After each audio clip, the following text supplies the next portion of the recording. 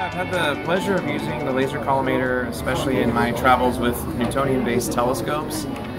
In my experiences using traditional Cheshire eyepieces and going to the Hotech laser collimator, I definitely appreciate the quick and very certain way that I'm able to align. I can align very quickly and with certainty without having to interpret what I'm seeing, as is sometimes the case with other types of collimators. The other thing too, with the Hotech laser collimator in the focuser, it's a very secure connection with the self-centering adapter, so it fits very snug, and it also applies pressure to the inside diameter on all sides, the inside diameter of the focuser, meaning that it will not wiggle or play in the focuser. And as you know, if for others have used lasers, it can have quite a bit of play. So this adapter removes that, and so again it adds to the certainty to the alignment when you're setting up, especially on a fast telescope where you need to be spot on, but you also need to be